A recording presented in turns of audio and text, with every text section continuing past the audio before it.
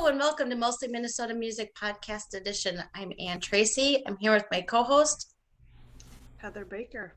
Yeah, and we are here to speak with Matthew French. Welcome. Thank you so much for having me. Yeah, I'm excited. I'm excited to have you because it kind of makes me miss the Astor and a lot of other places Oh where I would yeah, see you seeing so much different music back in the before days. the before days. Mhm. I think that's going to be a term that we'll be using for a while. I think Even so. even once things get better. I was going to say, I just hope we can start using the after days. Yes, then, me then I'll too. be okay with the before days, but it's Soon. yeah, soon. So yes, welcome. Again excited to talk to you. And you're a singer songwriter, but we haven't talked to you on camera before. Tell us a little bit about yourself. You have an interesting background. Yeah, as far as like the songwriting piece, I've been writing songs really more in earnest since about 2014. But I really I have this musical history throughout my life. Started playing guitar when I was about 16. Um, but a lot of the music that I did was in church for quite a long time. Um, and even up until the last couple of years have done some music in church settings and things like that. But really started, writing, doing the singer songwriter thing around 2014. Um, Kind of going back to my church days, I was actually a youth minister when I'm originally from Ohio, and I moved to Minnesota in 2005. I was a youth minister at a church and did a lot of the music stuff there. So that's really what brought me to Minnesota and sort of my musical upbringing. Um, I was laughing with my parents the other night after I released the new album. The first people that I called were my parents to, kind of just debrief and talk to them a little bit. And we were laughing, but we always talk about when they bought me my first guitar when I was 16, and it was a Christmas gift. But I had kind of gone through this cycle of different instruments. I played the trombone for a very short period of time. I played the cornet and maybe the trumpet, but none of those stuck. So when I asked for a guitar, they were like, "Oh no, here we go. We're gonna spend money Mm-hmm. again, and nothing's gonna happen out of this." But it's stuck ever since. So that's, that's a great story. We should relate to every parent because I've certainly said, "Oh yeah, this is going to make the difference. I'll buy you this now. oh Then yeah, you're gonna go to law school. Then you're gonna become a musician. Then you're gonna it ends up with the you never fees and the know. jump rope. Yeah, You never know what someone's gonna latch on to. never know. So that's good. Well, I'm just gonna flash forward because I'm excited to talk about you have a new album that just came out last week on the 28th. Yes, two sides. Two sides is the full album, and I feel like I had the album Two Sides, and I was like, well, maybe I should. I'm a guy who likes puns and likes to kind of you know uh, play on words type thing. So Two Sides, I thought, well, why don't I release it as side one and side two?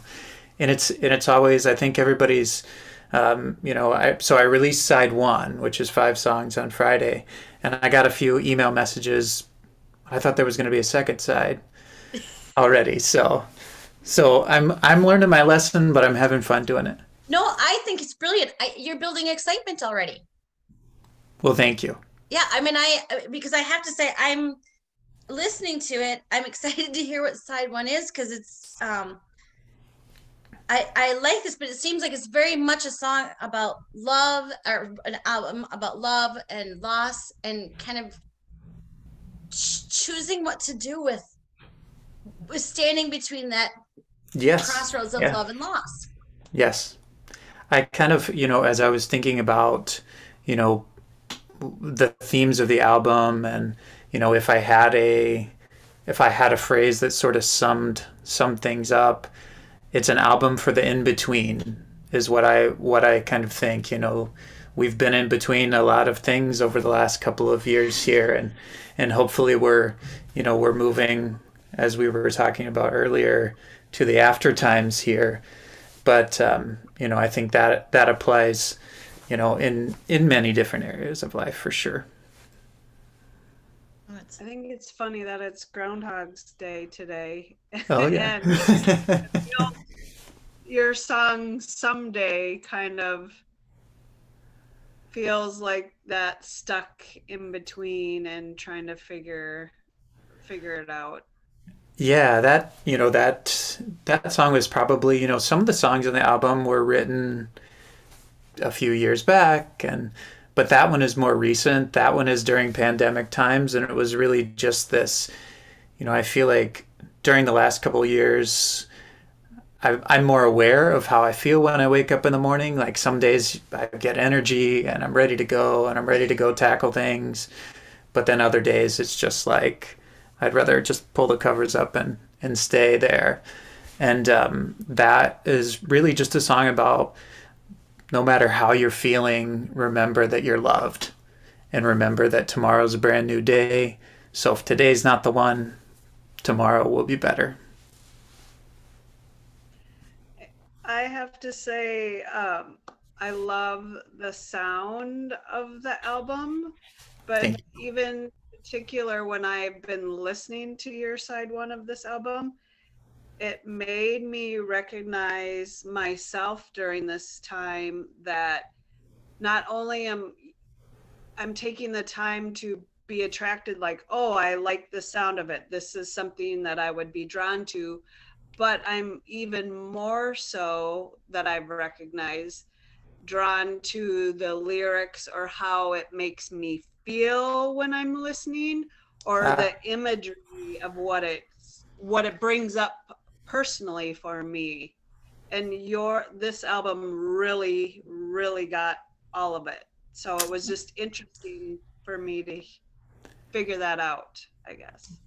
Well, I think if you see my heart go like this, it's about to explode out of my chest because that's like that. I think that's one of the most the things that any artist would want their music to do the most. And so I appreciate you saying that, and it will bring a smile to my face for anytime I think of that. So thank you so much. Well, I get one too from listening to your music and the lyrics and what it drew out in me. But it was just interesting that with this every day of what the hell are we going to wake up to in our head, it's nice to listen to some of those songs and just to feel connected or give yourself a break. Like, it's okay. You're not the only one, or not so hard on yourself. Yeah. I found that interesting in songwriting, that particular song, Some Days, I think I've done this a few times where I've written a song and it's essentially advice to myself. Like, don't take your bad day too seriously, kind of a thing in this particular case. And I find that when I write those advice songs to myself, those are often the ones that, end up someone else needs to hear the same thing. And I think that's one of the things that I love most about songwriting is that you can say something that maybe you're feeling, but someone else will, they're either feeling that same thing or they take the thing that you were feeling and maybe they're coming at it from a different experience or a different angle, and they still get something out of it. I just love it so much. Right. I feel like the song Carry On, which of course I have to hear in the time that we're in, but I feel like maybe it wasn't about the time that we're in. It's more universal than that. Yeah, that, really what started my songwriting journey back in 2014 is I went through a divorce and just kind of trying to figure out like what I wanted to do with my extra time that I had on my hands, and songwriting became that thing for me that really like filled a space that needed filling. And I think Carry On originally was about that. Kind of picking up the pieces of things that were broken and moving on with it. And I've I think since the time that I wrote it, it at least released probably, I released my full album, Sweet Love, back in 2018, and a few singles here and there. And that song kind of stayed on the shelf, and I wasn't really sure if it would ever make it on an album. And I felt like it fit. And again, it's interesting and magical how music in a certain time that I wrote it about a different situation, but you put that same thing into now times and it takes on a whole different meaning. Well, and I love the idea about kind of being at a place and then looking at the Bible and thinking, should you pick up that Bible or and then there's kind of a transition to, well, I've been there before. And I Yeah. have to say, that's a line that I would say I have heard in other country songs as well. If instead of Bible, you said bottle. Ah, yeah.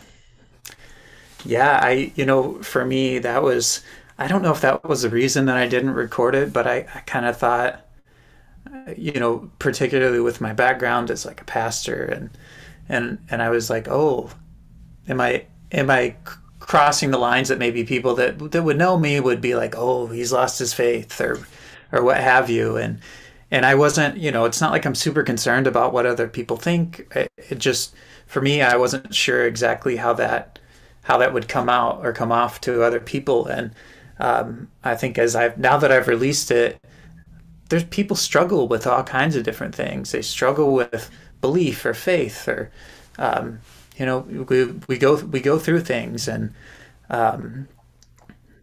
everyone has something that they need to carry on from. Well, and it's that kind of the definition of insanity is doing the same thing over again, waiting for an outcome. And I kind of got that feel from it as much as Yes, anything.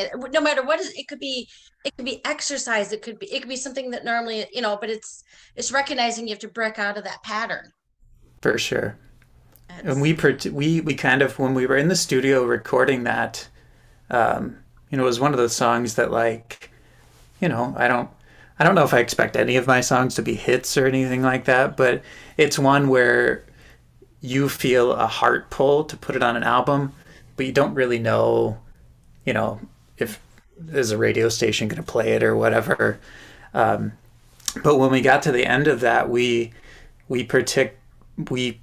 specifically left it in like a, you just pick yourself up and carry on, and it just kind of like fades out. It doesn't ever resolve. And I think,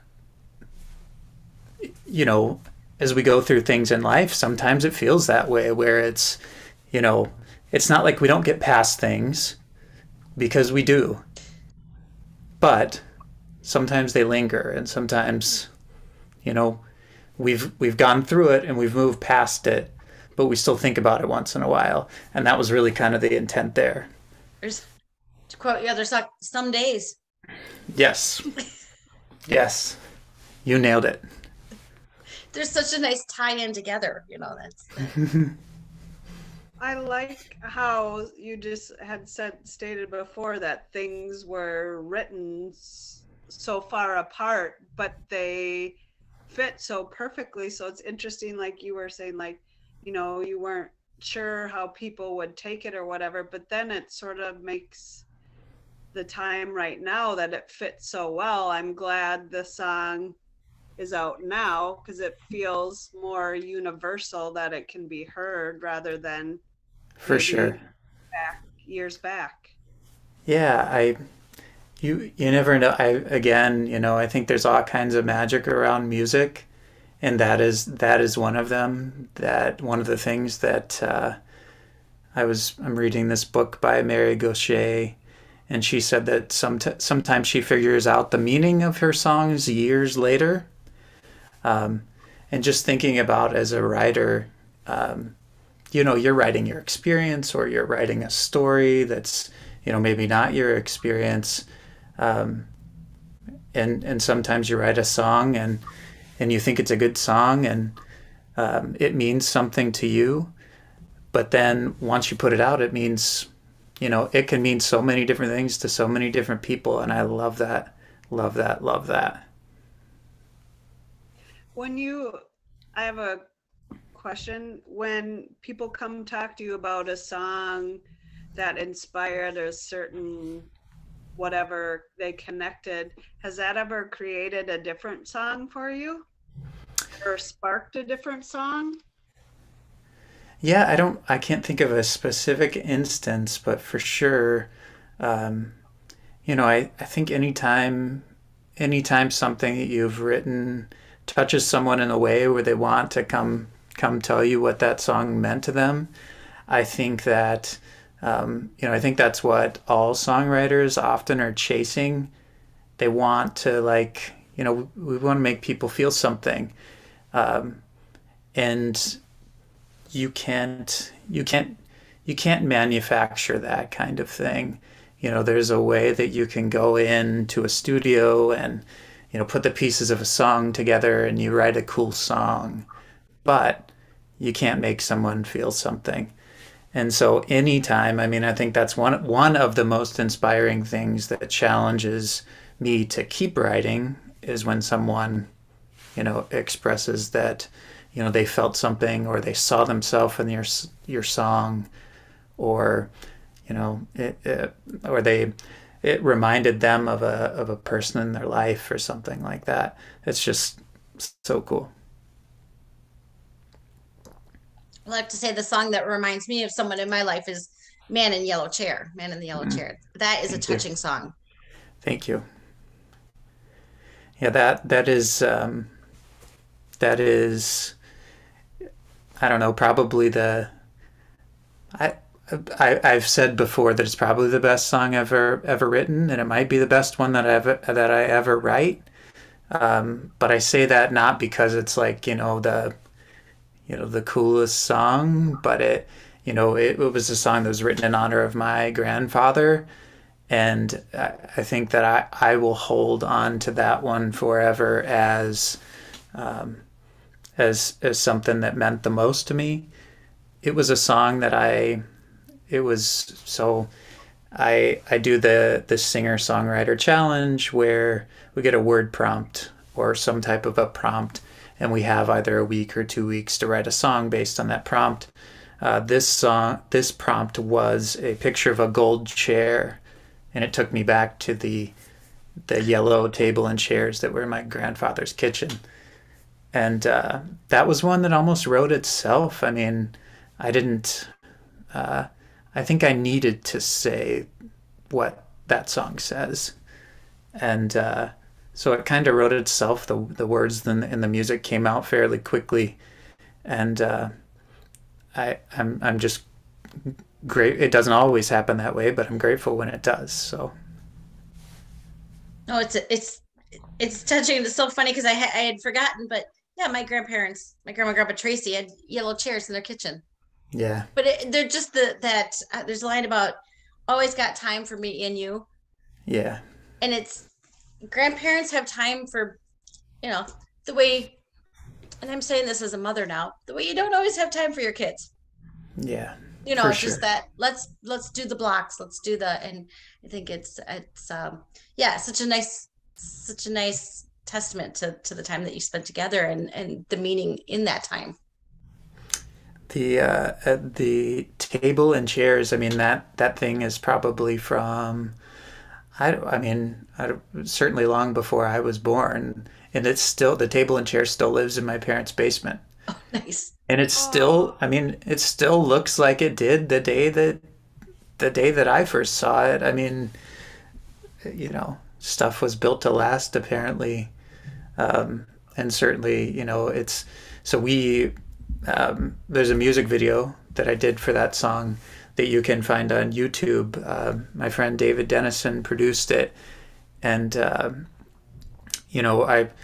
first we wanted to get the chair from my parents' house, but my parents are in Ohio, and so we didn't want to risk like shipping something like that Oh and yeah. damaging it. So I scoured the internet for a yellow chair, and I found a fairly convincing one on Amazon. So, and then David found a table that was kind of that old 70s, situation. And so if anybody wants to check out that video, it's on my YouTube. Nice.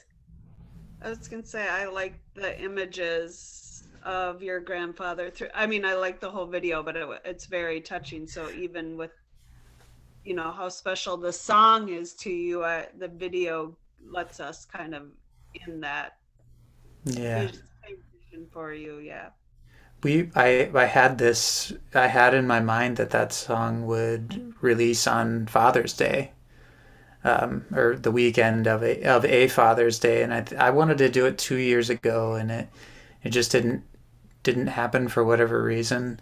But we did release it on Father's Day or Father's Day weekend of 2021, and I think that you know that was like the special moment where I could really put my grandfather in the spotlight. Um, he was he was a quiet man, um, but also a very strong man. But he wouldn't be an attention seeker. So it was really neat to, like, all of these years later after he's passed on, to be able to highlight him and tell his story. And I think my hope is that there is a lot of him in me. Um, That's what I so was just gonna ask. Having written it, do you find more of yourself in, find more of him in you? Where you go, oh, that's why I do that. You know. yeah, I think I'm lucky to have a wonderful family in my life, a wonderful dad, and wonderful mom, and my grandfather was my mom's dad, and they were best friends. And just thinking, anytime I think of a quality that I would want to have and what I strive for in the way that I treat people or the way that I connect with people, it's something that often comes from a grandfather. In the way that he was the most patient man I've ever met in my life as well. And while I'm not on his level of patience, but I do, I do try. Um, but really, anytime, I'm striving to become what he was to me, and so that song it will always serve as a reminder to me of those qualities. That's great. What's so funny is that I see a song like "Still Got a Heart" is you presenting Yeah, a similar goal to yourself, but to other people too. yeah. I think that was another one that was written during pandemic times. Um, I want to say that was around the when election time was hot back in 2020, and certainly just kind of thinking about how things had, from a division standpoint, had sort of come to this frenzy. And I'm the guy that, like, I want to be a peacemaker, and I don't want I want people to get along. Um, but I also understand that people have opinions as well. Um, so I think that song really came out of that. I'm not the guy that I don't like to get, like, preachy politic kind of thing. That song's about the closest you'll probably ever, unless something changes for me. It's probably the closest you'll get to something like that. But it's really like, yes, we have disagreements, but I think there's really still good in the world, and I think we could both agree on the good things. So that's where that kind of where the heart of that song came from. I think that there's such a warm kind of pragmatism about it that a lot of times we're missing with the very divided sense, and it Yeah, made that it made me like that song all the more. It's like, okay, because I can be a little more yeah, my day to day, not with people, but like politically kind of thing. And I thought, well, that is a that is a, that isn't, well, what I would always say, a kind of a call back to civilized living, and just that be your better self. Just that start with yourself. Start change with yourself. I like that song. That's a thank you. I had a friend. A friend was like, you might get canceled for that song. And I and I said, well, God forbid anyone would think there's still good in the world. I think there's a level of optimism about it, and if optimism isn't popular anymore, I'm still going to be an optimist, and because I think we need it. I need it. I think I'm often the source of my own. If I'm not having a good day, I'm probably choosing the wrong things and the wrong attitudes on that day. And so I think that there's a level of optimism in that song that maybe was like something that I needed to tell myself at that point in time. Like things are not looking good out there, but there's still hard out there in the world, and it's still good. It's the yin and the yang, and I think we need both sides of it. For sure. There's just such an authenticity to it that you just, I, I feel like there are some people I could see sing that and I go, I mean, but it just comes through, and it comes through in the writing, and it comes through in that we're like, oh, this is, yeah. I mean, I appreciate that. Yeah. Yeah. As I said, I can be a little more. I like how through even your songs and what I've seen and heard of you speaking, that you are very open on looking at your own and self-discovery, and very open on letting people know exactly where you are, how you feel for them, and that comes through in your music too, and that it just feels cozy and connected and calming. Thank you so much. Yeah. I think it was somebody asked on the live stream the other night, where does my vulnerability come from in my music? And I was like, I kind of was like, what, me? I'm vulnerable? I didn't, because I don't necessarily think of myself in that way. I think as I've gotten older, I feel like I've gotten more willing to connect, and more willing to share, and more willing to open up. But I also think that in music for me, there's something that opens my heart up in a way that I couldn't necessarily do. Like I'd love to be able to do it in a conversation. I think, hopefully I'm growing in that. But I think that writing for me helps take a vulnerability to another level. I'm able to say things in ways that I might not be able to in a conversation. And so again, that's something that I think the joy of that kind of writing definitely comes through on the album.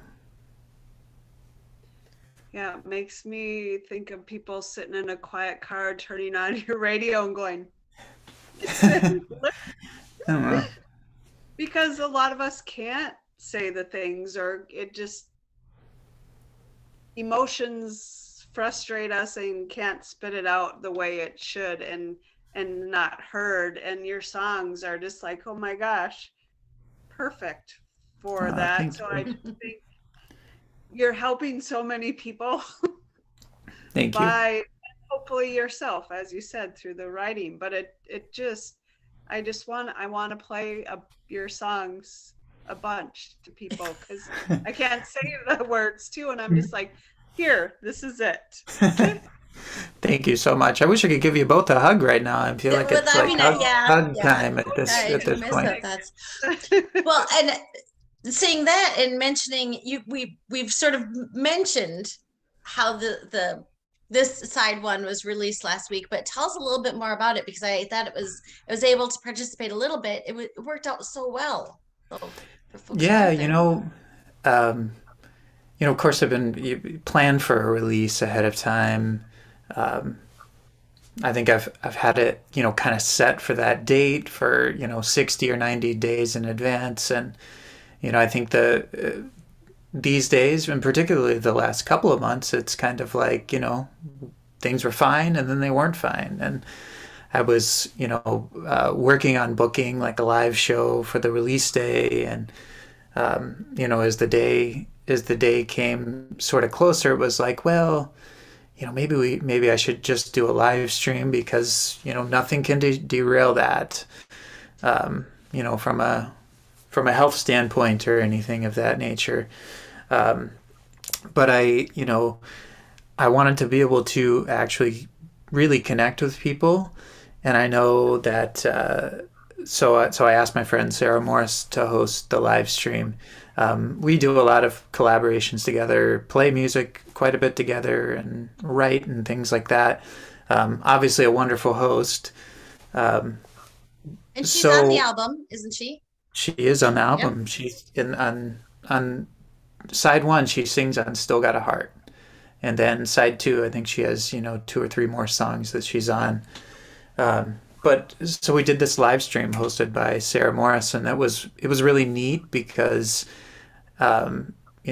it's tough to like do all the technical stuff and like be able to really connect to the comments or questions if you're just doing it by yourself. And so having her host it, I really felt like we were able to connect with people and answer some interesting deep questions about the album and about me and things like that. So I think I would love to do it again. I'm excited to get back out and play live shows, but for this time, I'm really happy we were able to do that. It added a level of intimacy that you can't really have on a live stage, where everybody gets to talk, and the quiet people ask the questions too, and sometimes those are the best questions. Yeah. And it was, again, neat. If I was doing a show in Minneapolis, you're limited to a certain audience, and I have family, around in different parts of the country. So to be able to share that with my mom and dad and my sister who are out of state was a real blessing for me. That's good. Now the question I've really wanted to ask, can you tell us anything about side two? Yeah. I don't want to. In my mind, it's decidedly different. Maybe thematically, but I think when people listen to it, they'll go, "Oh, it's not really that different." I think there's more. I think there's more. There's more songs about love on there, and it's not like, yeah. There's kind of. I feel like my music has grown, over the course of my writing, and I feel like so if this side was kind of talking about how we're sort of in the in between, I feel like side two is more we're in the after times a little bit. Yeah, so I feel that way, and I'm interested to I can't wait for it to get out there and for people to hear if everybody else hears that, but we'll see. I think that's so much fun. Yeah. It's like the penny novel, or the would come out one paragraph at a time in the papers. I just think that's a great way to do it. It's always hard figuring out like which songs go on an album, but then what order do they go on an album? And I feel like, I in planning for this one, somehow it worked out in the way that I'm like, oh, I guess I did okay at that. Kind of keeping the two sides thematically together. So again, it's not drastically different, but I think it has more more energetic happiness to it.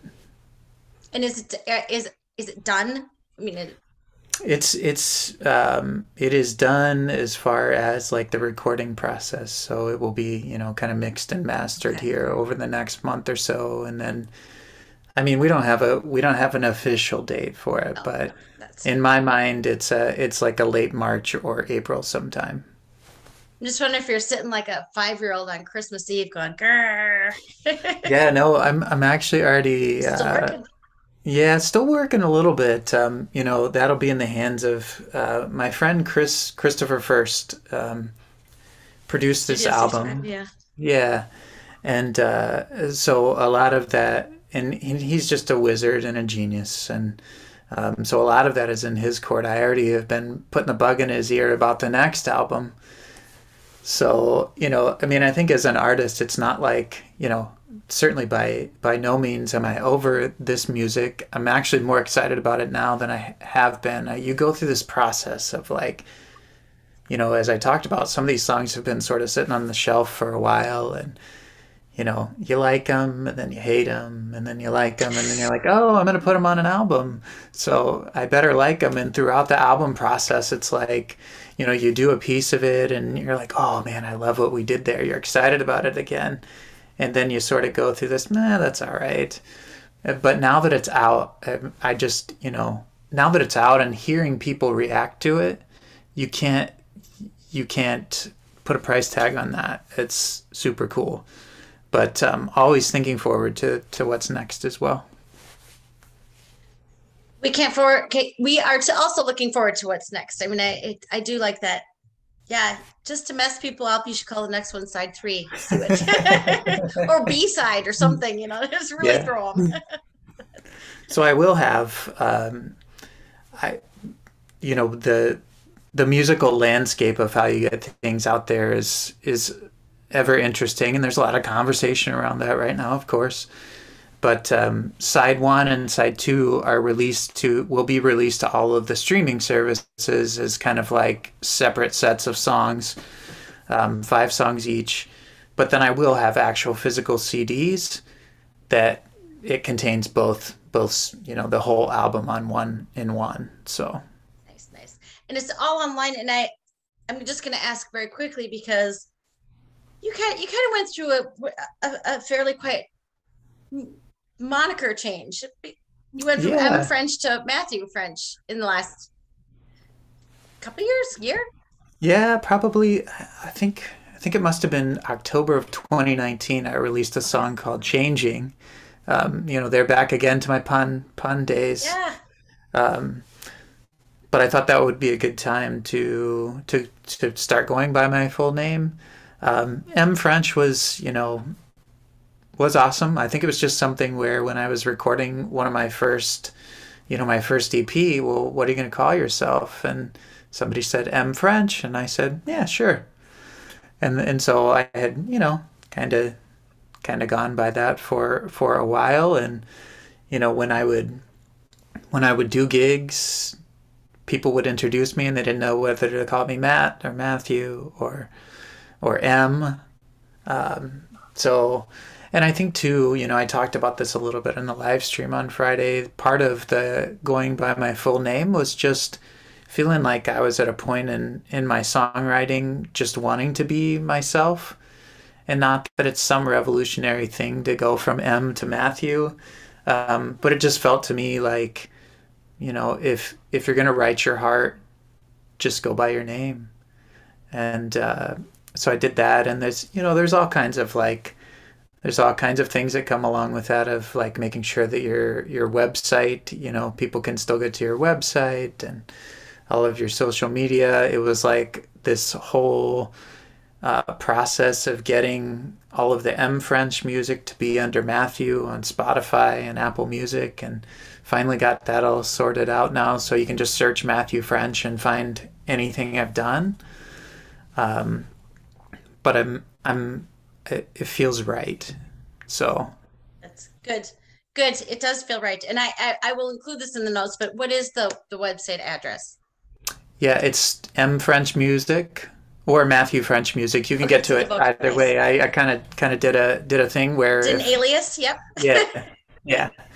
So I kept everything, anything on social media, I'm at M. French Music, because I didn't want to have a super long at Matthew French Music. Right. No, people can make that adjustment, so that's good. For sure.